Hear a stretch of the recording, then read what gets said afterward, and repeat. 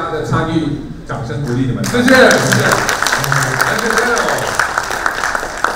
Right, our next speaker. So this time we have speakers from Singapore. We have speakers from different industries, from hospitality, from manufacturing. We have HR speakers. We got general managers as speaker.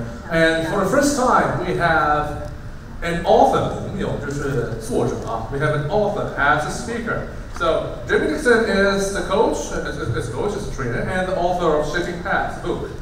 Right, we'll talk about the book later. Jamie is a training consultant coach and author of Shaping Paths, how to design and deliver practical training. Originally from the UK, Jamie has been based in China since 2006. His working background is in HR, having worked in recruitment and later on as training manager at Amway China. As a trainer, he has worked with over 120 different multinational clients throughout China and the APAC region. He delivers training in both English and Mandarin. 会用中文讲课。Jamie's focus area is on helping people connect with others. This involves helping people communicate more assertively, influence others, lead others, and present their ideas through storytelling. So the topic for Jamie is about the need for practical training design. Can we have Jamie?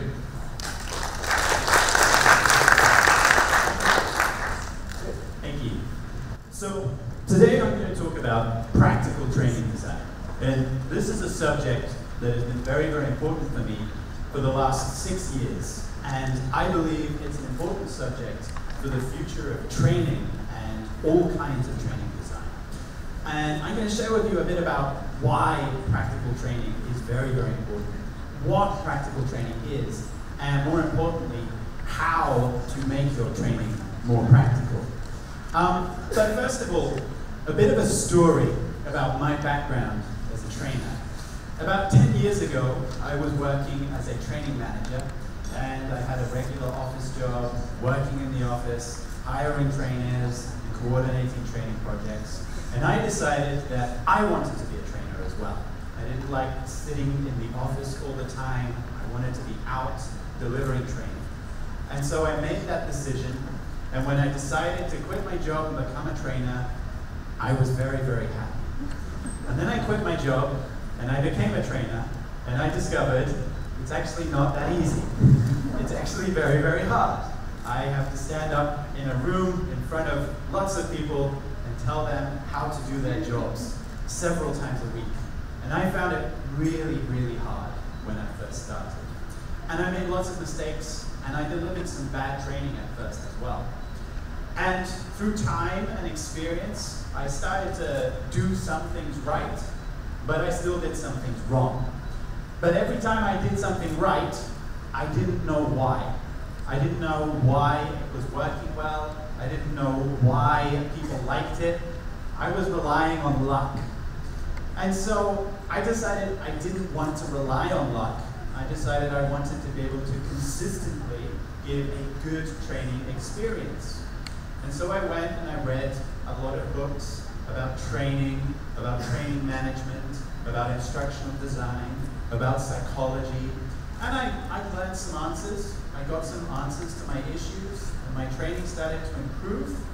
But there was one thing that I found for China in particular is very important, and it's not so important in other markets, and it is practical.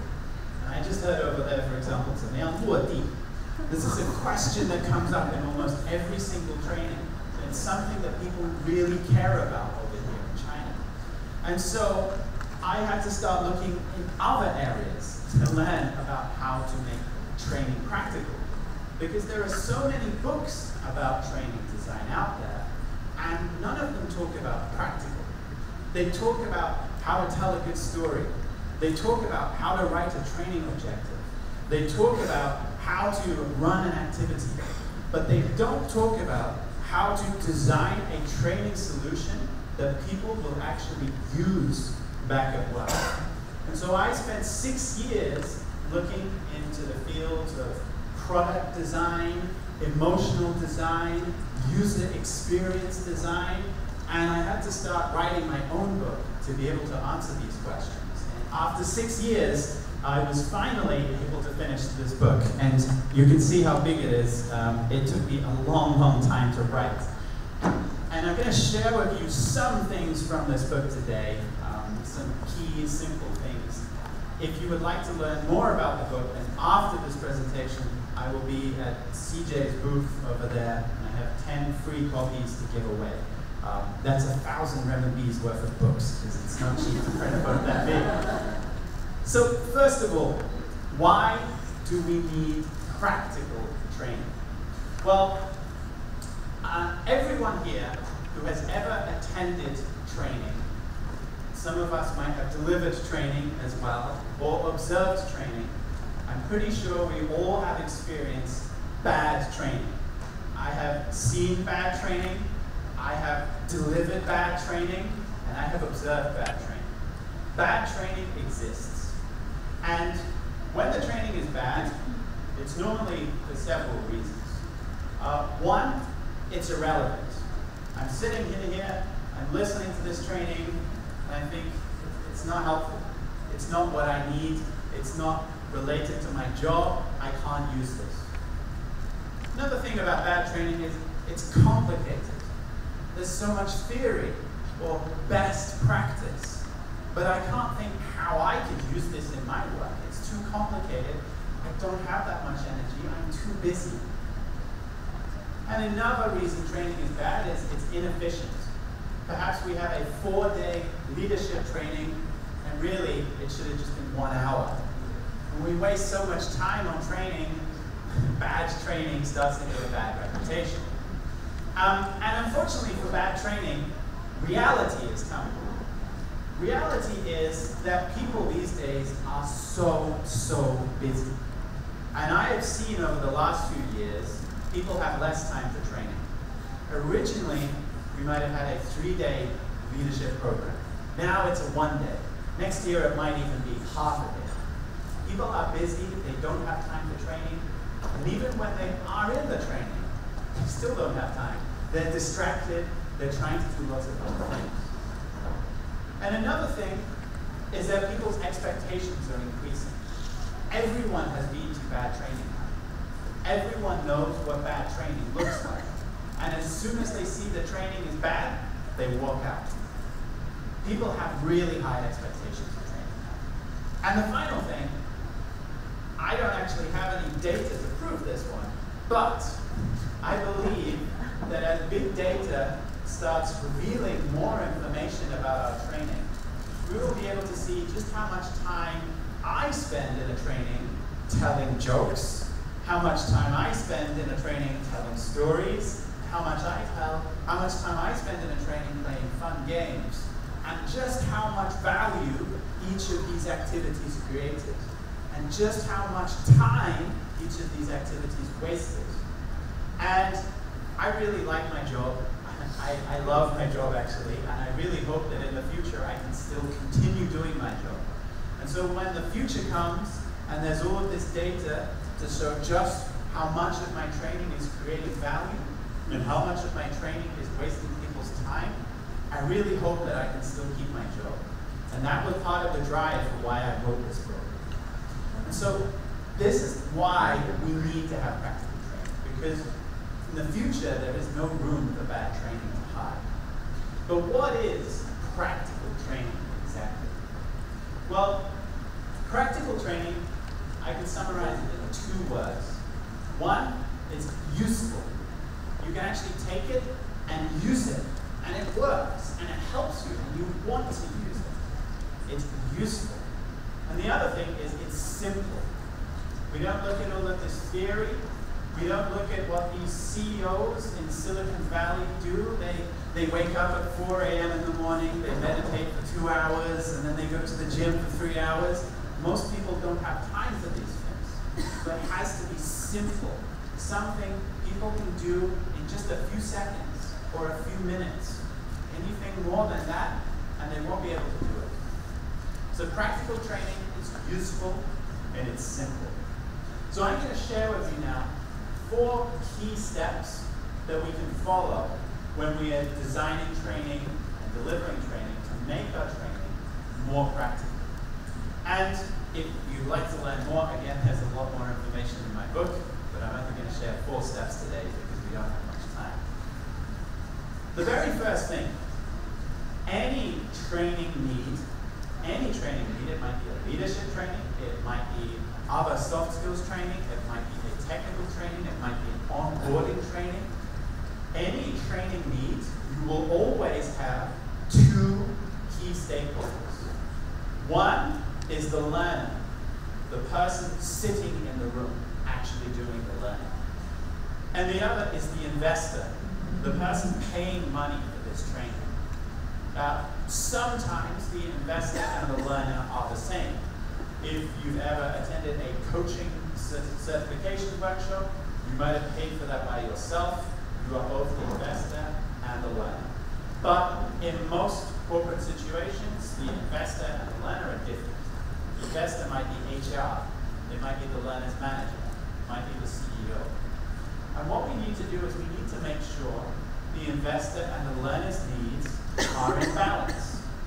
But unfortunately, that doesn't always happen. What I've experienced a lot, in my position working here in China, I get a lot of overseas training companies and overseas clients come to me and say, we're launching our global leadership program and we need someone to deliver it in China. And so I come and deliver it, and then I discover the problems. And the problem with a lot of these global programs is that they're too focused on the investors' needs. They've been designed in the headquarters in Europe, in America. They have not consulted anyone in China.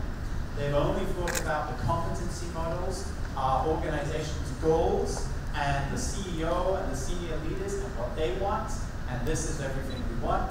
And then they push it out, and when I get to China, people say to me, I can't use that, or the CEOs don't understand what's happening in China. So when we have too much focus on the investors' needs, you get learners who are not motivated. And motivation is extremely important for training, because when the training finishes, when they go back to work, that's when we see if they really learn or not. And if they are not motivated to learn, then after the training, they give up. They forget everything. If they are motivated to learn, then after the training, they will take what they've learned and they'll start using it. So we can't be too focused on the investors' needs. At the same time, we also can't be too focused on the learners' needs. So I spoke to an organization a few months ago. They came to me, a company here in Shanghai, and they said, Jamie, we would love to run a presentation skills training for our staff. I said, that's great. Why would you like to run this training? Well, we did a survey asking them what training they need, and they said they would love some public speaking skills training. Okay, that's great. And how will public speaking skills help them in their jobs? It won't. They don't really need to do reports in their jobs. They don't really need to do presentations in their jobs. They just think it would be fun. Okay. I told them to find another trainer, because if I do that training for them, I'm wasting their money. And we can't be too focused on the learner as well. What we need to do is we need to keep the investors' needs and the learners' needs in perfect balance. Now, how do we do that? How do we make this work? 2 key questions. The investor always wants a return. If I give you money, it's not because I'm a nice person, it's because I expect you to give me a good training in return. Now with training, we've talked about ROI, the training before. It's impossible to measure. Don't even think about measuring ROI. But the thing you can measure is expectations, return on expectations. What does the investor expect from this training? Maybe they expect that my customers will no longer complain that my staff are unprofessional. Maybe they expect that the next time I hear my team members giving a report, I can actually understand them and they're not wasting my time. So clarify what their expectations are and make sure our training will actually meet those expectations. And then for the learner, we need something called intrinsic motivation. Intrinsic motivation is when they are actually motivated to learn. Extrinsic motivation is when they are motivated to attend the training because their KPI says, I need to attend 5 days of training this year. And that's when we get the last week of December, we get 3 people come to training and say, the only reason I'm here is because I have to attend 5 days of training this year and the year's almost up and I still have 2 more days to attend. So if we want to learn about their real motivation, we need to know what are their problems. Maybe they're working too much, they're working too many hours, and they want to work less hours. Maybe they're too stressed. Maybe they want to negotiate a pay rise with their boss. What are their problems and what are their goals? Let's make sure that we can link the training content, the training objectives with their motivation and the investor's expectations. So let me give you a little example. I'm going to run through a very simple case study here. And this here is Sally. She's not a real person. I'm not sure if you can see that. Now Sally is a new manager. And she's just recently been promoted to a new managerial position. But she's struggling a little bit. She's so used to doing things herself that she doesn't let other people do it. She doesn't trust other people, and so she micromanages. And in the end, she tells someone to do something, she watches them do it, she finds a mistake, and says, and then she comes and she does all of the work by herself. So this is quite a common issue for a lot of new managers. And Sally's manager comes to us. And she tells us, I've got Sally, Sally's having really big problems. And I expect Sally to stop doing all this work, to actually start managing people. I also expect her to work less overtime. If she works too much overtime, she's going to get stressed, she's going to get burnt out, and she's just going to quit. And also, I really hope she reduces her stress. It's really annoying when she just complains with it. So then we go to Sally. We ask Sally, what are your problems and goals? To understand a bit about her motivation for the training. And she says, I have too much work, I really want to reduce my workload. I wish my team members could be more proactive. And I really wish I could just enjoy my job again. And so if we look at Sally's manager's expectations and Sally's problems and goals, we can see that they're aligned. And that's good. When they are in balance, when they're aligned, we are good to go. So now we can start thinking about a solution. And a possible solution for Sally's situation might be coaching training. Everyone wants their manager to be a coach and to develop good coaching skills. So maybe Sally would be a good coach. Now, when we think about coaching normally, I don't know what you think, but in my mind, I think one coach, one coachee, they're sitting in a meeting room for 1 hour. The coach asks questions. The coachee reflects, answers questions. The coach listens, summarizes, challenges. They go through the GROW model, starting with a goal, reality, options, will, and at the end they finish with an action plan. Is this going to be the right solution for Sally? Let's have a look. And to find out, we can do something that I call application context analysis. A simpler name for this is learn the learner's world. Learn about the learner's world.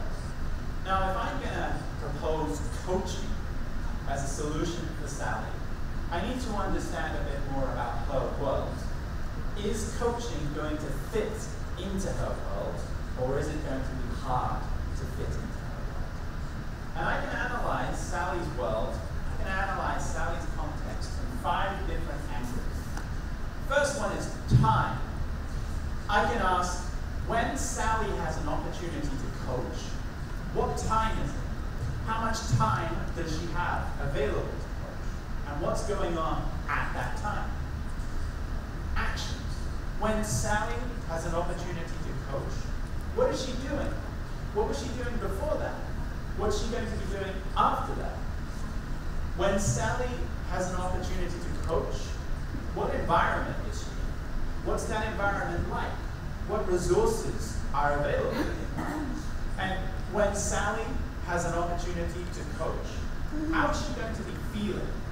Why is she going to be feeling that way? And how is she responding to those feelings? And when Sally has an opportunity to coach, who are the people that she is coaching? What other people are around her at that time? What's her relationship like with those people?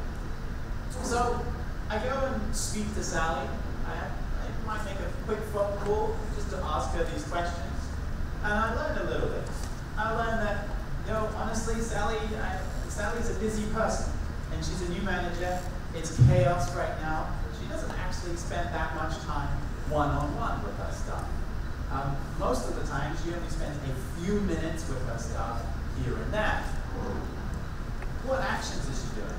Most of the time, when she's with her staff, she's walking around the office and she's going to ask them, and always pushing them. And that's what she's doing when she has an opportunity to coach them. What's the environment like? Well, she works in an open office. It's very noisy. There's lots of people around. They have some meeting rooms, but the meeting rooms are normally booked, so she can't always use a meeting room. What's she feeling? She's normally feeling really impatient and rushed. She's normally chasing people and pushing them. And who are the people? Well, normally she speaks one-on-one with her staff, but there are other people sitting around, sometimes just on the same table. So they don't have much privacy. So if we think about coaching, and we think about one-on-one coaching, sitting down in a quiet room for 1 hour, and we go through the GROW model, and Sally just asks her staff questions, and encourages them to reflect, and pushes them to make an action plan. Quick question for you. Do you think coaching is going to work for Sally's situation? Yes or no? No, it's not going to work. So when we do this application context analysis, we start to realize why training might fail. It's because the solution we're proposing can't be used in her world.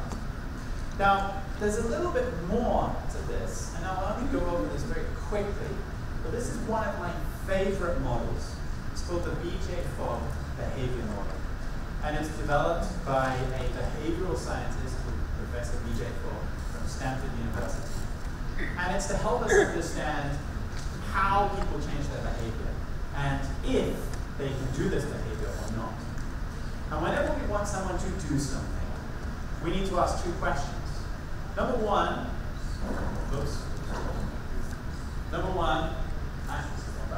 what is their motivation for doing this? Is their motivation high, or is their motivation low? And number two, what is their ability to do this? Do they have a lot of ability to do this? Is it easy for them to do, or is it hard for them to do? And you can see this curved line in the middle. This is called the action line. When the behavior is above the action line, they can do it. When the motivation and the ability are high enough, they can do it.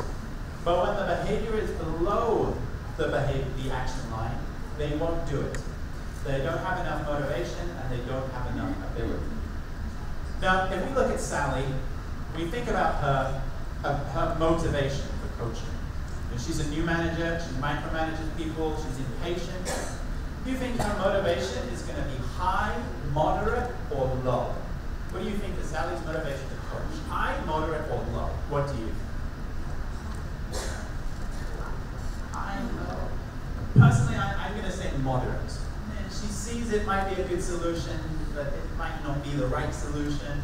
So her motivation is going to be somewhere in the middle, which means if she has the ability to do it, it has to be fairly easy to do, otherwise she won't do it.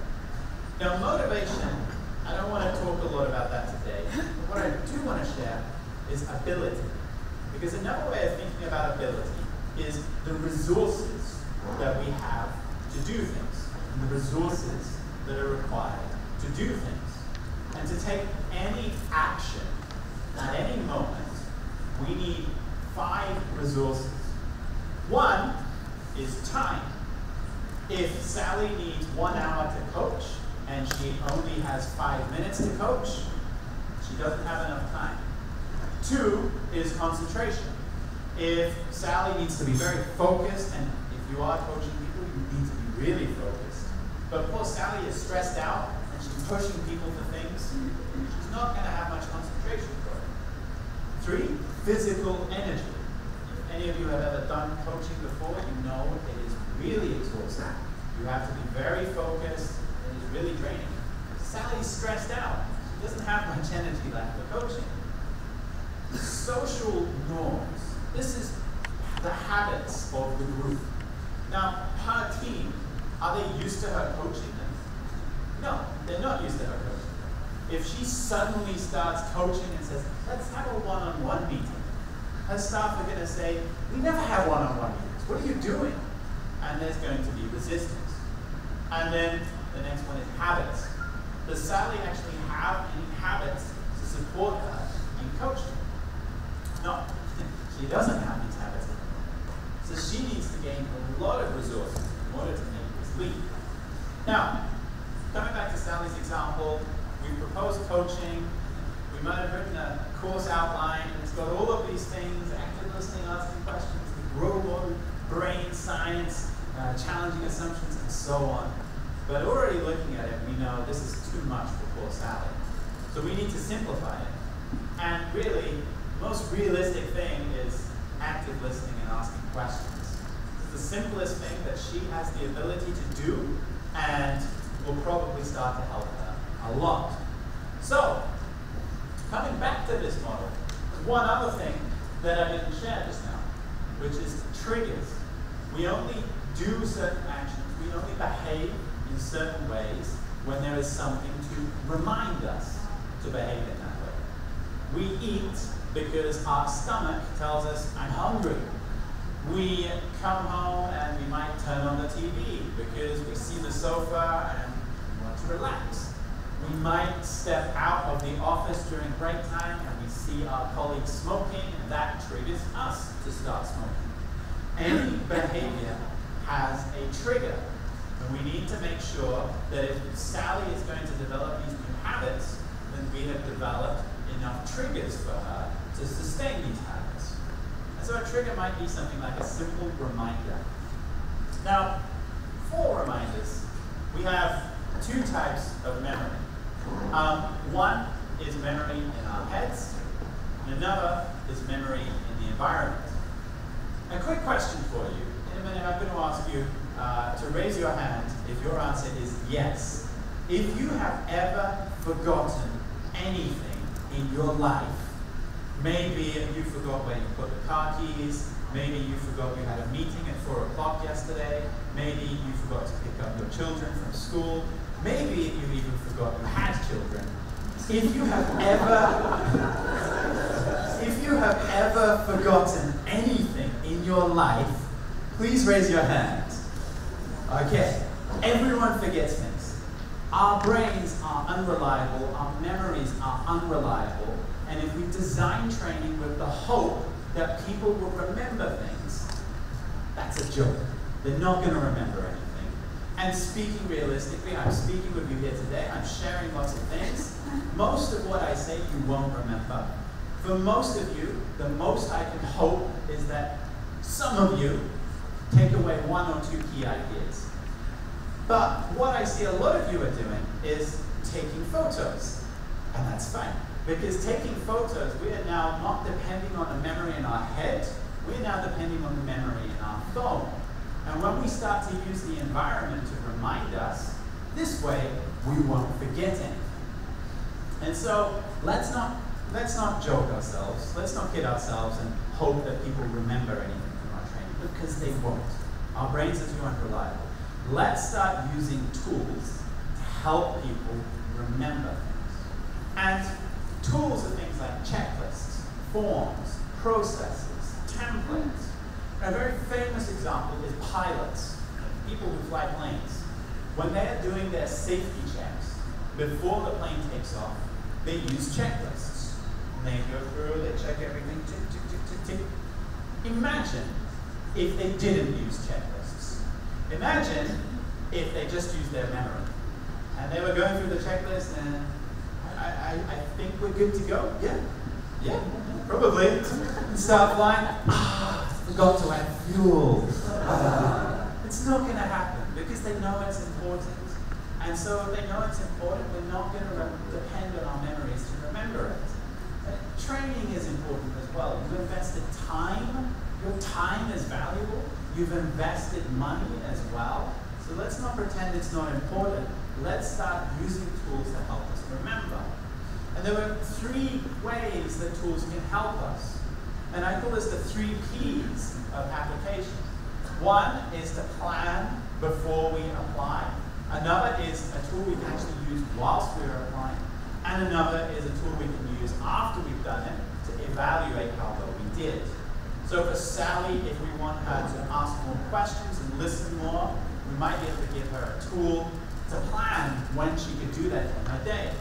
If we want her to ask more questions and listen more, actually it's quite difficult to do in the moment. We might be able to write something on her hand so she sees it and it reminds her so.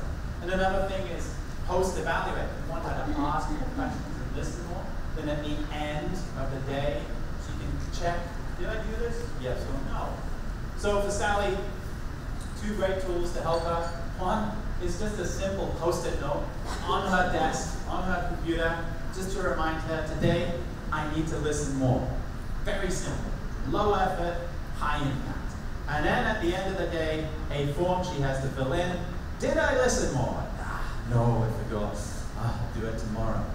This way, at least we have something to help us remember.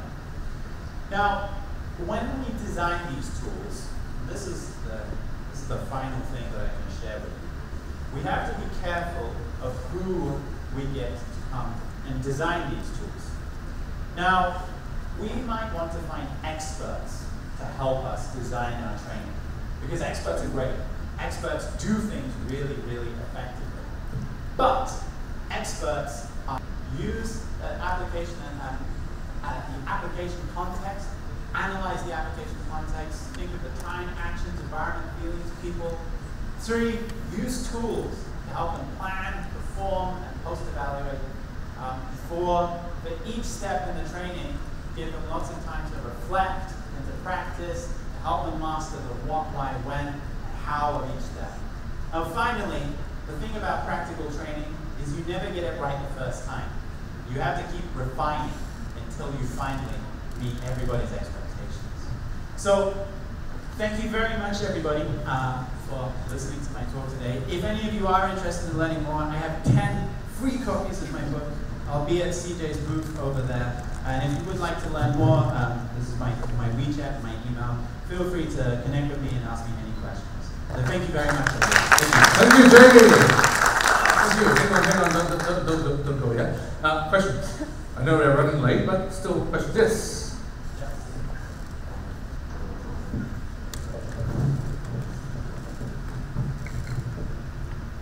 Hey, thank you very much. You talked about social norms as being something that could be helpful for training or something that could be a challenge. When I was younger, I went through a training. We all thought training was great because it was exactly what we needed. As you talked about our motivation, that's what we wanted, that's what we needed, and we actually saw results from it. However, our leadership didn't totally agree with it. So even though we saw some successful results, the management then said, this isn't us. This isn't our identity. We want to go back to what we were. Do you notice that companies do this quite often? And in your experience, how do you then approach them? And who do you approach to buy into this so that the change and the success they see continues to move forward with their organization? Yeah, great question, and thank you for your question. And training can only solve certain problems. With that particular issue, that's actually an organizational issue, and training is never going to solve that issue. That needs real organizational structure to change, might need leadership to change. If we take Sally's coaching example as an example, we want her to start coaching other people. But if she is the only manager in her organization that coaches and no one else coaches, then the social norms are resisting that change. So yeah, we need to make sure that when we design or deliver the training, the change we want to happen is supported by those social norms. And if, like in the situation you just shared, the leadership doesn't support it, then we should not do the training at all, because it just won't work. It definitely needs to be in place to support that. Yeah. Yes. Thank you. Thank you.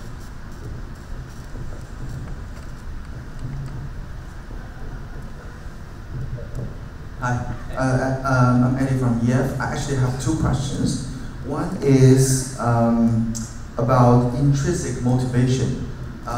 What do you think is the best way to find out intrinsic motivation? I know for different people it might be different, but is there any universal way that it's easier to find intrinsic motivation? Yeah, simple question.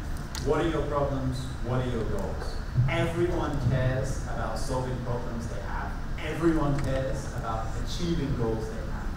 And so if you find the problems that they have, maybe they're too stressed out, maybe they're working too long hours, maybe they don't feel they have a good enough salary, and if you find the goals they have, I want to get promoted to this level in 6 months, I want to reduce my working hours by 20% within the next month, you find the goals that they have, all the problems that they have, you find their intrinsic motivation. It's that simple. Problems and goals. Yeah, it's more like a role model. Reality and current situation. Yeah, you can. That would come down into the goal part of the grow model, spending a lot of time clarifying what's the real issue you care about here. Yeah. Okay, great. Second question is, you have been doing a lot of training, right? Is there any efficient way to measure the training results? Because most training is hard to quantify, right? So yeah. How do we measure the results? Right now, there is not really any particular way. The best way is expectations. Did this training meet the learners' expectations? Do they say it helped them? Are their stakeholders saying, yeah, I'm quite happy with the change? That right now is the only way I can see to measure training effectiveness. There are ways of measuring training ROI, and I'll tell you a quick story. I once measured training ROI in my previous job for a sales project we did. Because we had thousands of people who went through the sales training, we took data from the people who went through the training and the people who didn't go through the training. We compared their sales results 6 months before and 6 months after the training. And the interesting thing was that the people who didn't attend the training, their sales after the training were higher, which means that the ROI was negative. And when we measured this, I went to the vice president and I said, I don't think we should still do this training. The ROI is negative. The vice president said, well, unfortunately we have to do training because it's a legal requirement. So, expectations. What is the expectation of the training?